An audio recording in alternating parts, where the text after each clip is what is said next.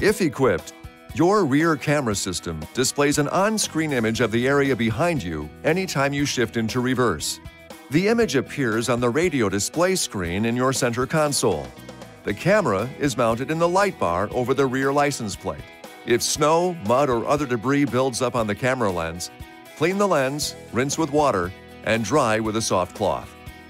A quick note though, always carefully check the surrounding area before you back up. This video is not intended to take the place of your owner's manual. For complete details and other important safety information, please see your owner's information.